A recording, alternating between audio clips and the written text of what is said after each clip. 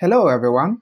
In this video we have this nice problem. We have x plus y is equal to 2 and then x to the 5th power plus y to the 5th power is equal to 82.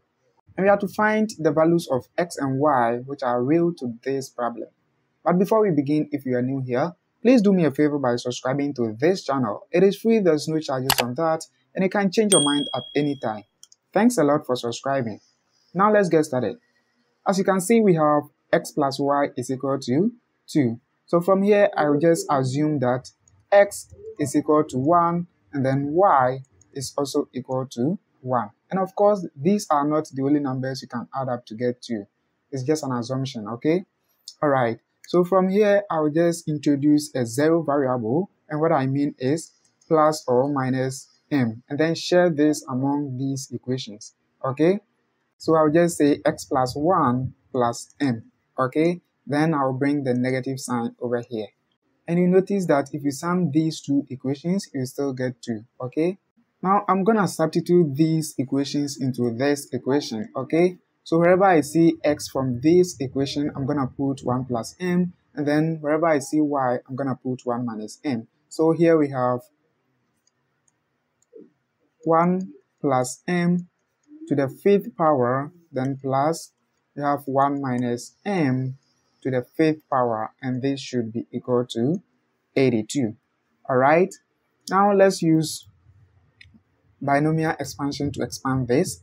Now I'm gonna do this one by one so that you will see every step that I go through. Alright, so let's pick this one first. So we have 1 plus m to the 5th power is equal to, now from Pascal's triangle, the coefficients are 1, 5, 10, 10, and then 5 and 1.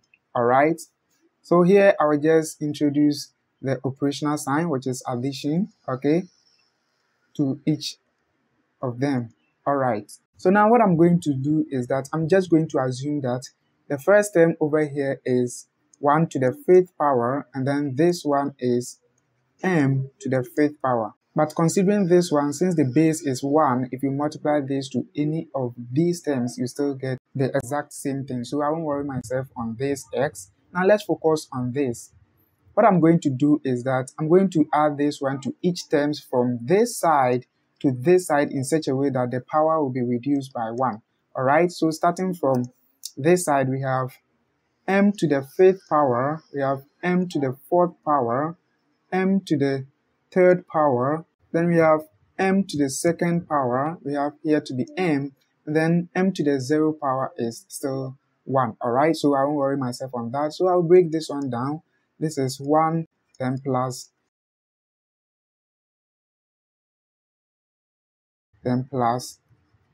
m to the 5th power. So we are done with this one. Now let's focus on the second one, which is 1 minus m to the 5th power, and this is equal to, like we did earlier, the coefficients are 1, then we have 5.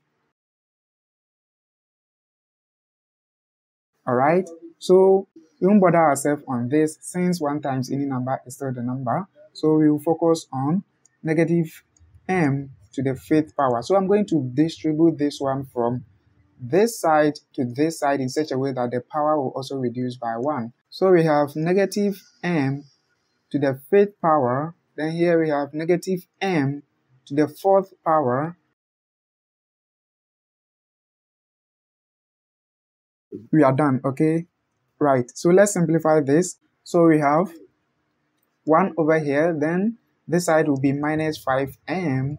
Then, since the power is an even number, it will affect this positive. So it will be positive 10m to the 2nd power. Then since the power is an odd number, it will still be negative. So we have negative 10m to the 3rd power. Then we have plus 5m to the 4th power. And lastly, we have minus m to the 5th power. So we are done for the second one. So from here, we can add them. Let me write them together so that addition will be simpler for me. So we have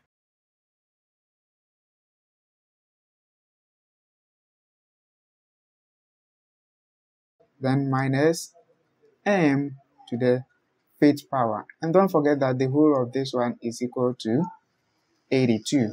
Okay, so now let's add them up. 1 plus 1 is 2. So I'm going to draw a line here. 1 plus 1 is 2. Then this one will cancel this.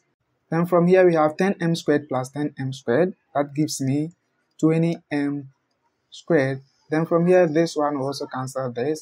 Then we have plus 10m to the 4th power. Then this one will also cancel this. And the whole thing is equal to 82. Now let's equate everything to 0. So we have 10m to the 4th power, then plus 20m to the 2nd power, plus 2 minus 82, and this is equal to 0. Okay, so simplifying this, we have 10m to the 4th power, then plus 20m to the 2nd power minus 80 is equal to 0. Alright, so we can divide through by 10. So we have here by 10, here by 10, here by 10, and then here by 10 as well. Okay, so that this one will cancel this. Now we have m to the 4th power, then plus 2m to the 2nd power minus 8 is equal to 0. Okay, so from here we have to find m from this ninth equation. And from this side, what I'm going to do is that I'm going to draw my simple table. Okay.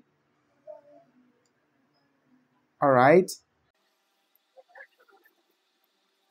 Then the operational sign over here is multiplication. Then we have addition and then multiplication.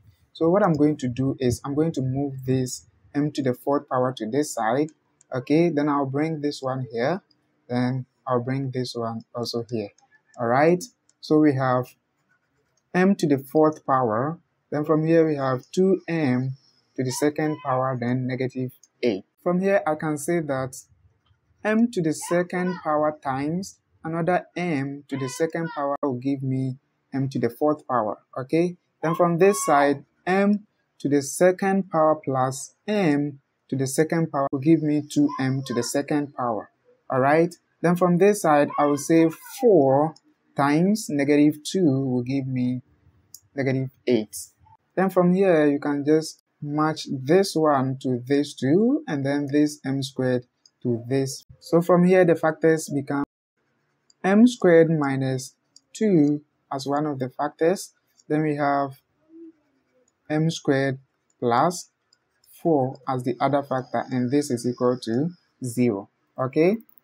So from this point, we can say that m to the 2nd power minus 2 is equal to 0, or m to the 2nd power plus 4 is equal to 0. Okay, so let's make m the subject from this. So we can say that m to the 2nd power minus 2 plus 2 is equal to 2. So that this will cancel this. So we have m to the 2nd power is equal to 2. Since we are looking for m, let's take the square root on both sides. Okay, and don't forget that we have plus or minus here. So that these two will cancel the square root. So we have m is equal to plus or minus root 2. Okay, alright, so let's consider this side. Let's make m the subject from here. So we have m to the 2nd power, then plus 4 minus 4 is equal to negative 4. Okay, so that this will cancel this. Now we have m to the 2nd power is equal to negative 4. Since we want to find the value of m, let's take the square root on both sides. Okay, so we have plus or minus here. So this one will cancel this. Now we have m is equal to plus or minus. Now we have negative sign over here, so it will be 2i. Okay, so now that we know the values of m, let's plug them into the initially established equations. Okay, and the first one was x is equal to 1 plus m, and then we have y is equal to 1 minus m. Okay, so from this side we have x1 is equal to, we have 1 plus, we are considering the positive one first, so it will be square root of 2. Then we have y1 is equal to 1 minus square root of 2. Okay, then we have x2 is equal to, now let's consider the negative one. We have 1 minus square root of 2, then y2 is equal to 1 plus square root of 2. Then from this side, since we have I in it, we said we are looking for real solution and not complex. So I'm going to leave it like this so we can conclude that the final answer to this problem is this. So guys, I hope you found this video useful. Please give it a thumbs up and also don't forget to subscribe to this channel. Thanks a lot for watching. See you again on the next video.